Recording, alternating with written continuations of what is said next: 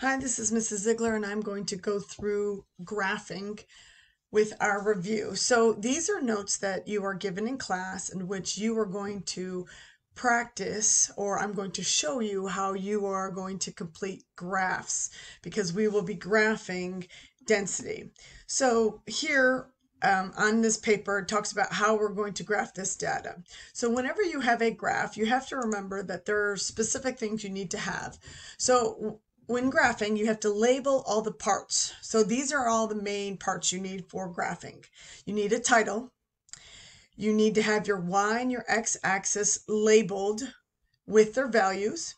You need to have an independent variable, which is on the X axis, which an independent variable is the variable in which you change, whereas the dependent variable changes because of what you have done to the independent variable, which is on the y-axis.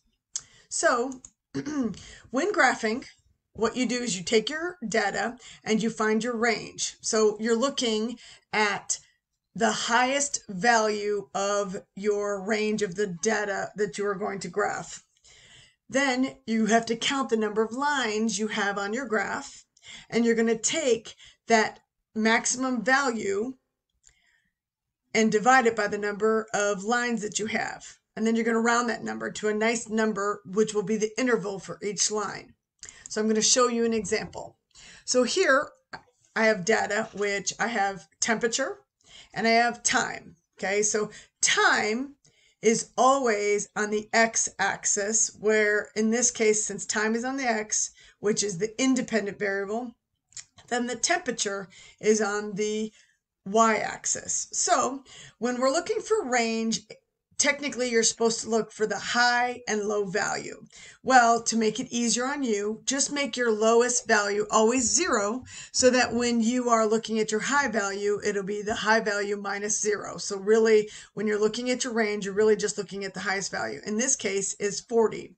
So for this particular graph, there are 10 lines. So I'm going to take 40 divided by 10, which would be 4. So that would make the increments for each line be worth 4 degrees Celsius. So when I put that in, the first line is 4. I add another 4 to make 8, another 4 to make 12, and I just keep adding 4 until I get to the highest value, which in this case would be 40. And then here's my label, temperatures, and then the value, degrees Celsius. So same thing then for our x-axis, which is time. So here, again, my highest value is 75. I take the number of lines I have, which again are 10. I take 75 divided by 10, which will make 7.5 each interval. So I take 7.5, I add another 7.5, I add another 7.5, and I just keep adding 7.5 until I get to 75, because that's how many lines I have. And again, I have my label, time, with the unit. Then I'm going to start plotting these points. So again, you have your x value and your y value. So here on my x, I'm looking at 15 and the y value is 0. So therefore, it's going to be right here. Then I go to the next one, 30 seconds and 10 degrees Celsius. Okay, so in this case, because there is no actual line, it's between the 8 and the 12, it's an estimated value of around here on the 30 seconds line. Then the next one will be 45 and 20. And then we go to the next one, and then our last point. So then once we have all our points plotted, then we're going to take our ruler and do our best fit line.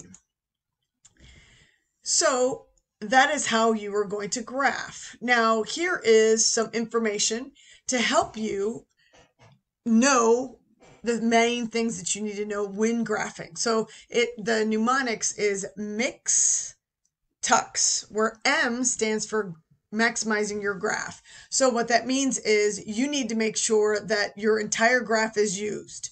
So here you can see that we use the entire graph when we plotted our points. IX stands for the independent on the x-axis. So in this case, it's time. Then ES stands for equally spaced, meaning that every interval is the same value. So in this case, these are going by ones. Then the next one is T. It needs to have a title. In this case, the title is Temperatures in New York City. If you don't have a title, you will use the y-axis versus the x-axis. So in this case, it would be the degrees in Fahrenheit versus the days. Then the U stands for units and labels. That's what these are. And then the last one is CS, which stands for continuous smooth line, which is when our points are plotted, then we do our best fit line between those points.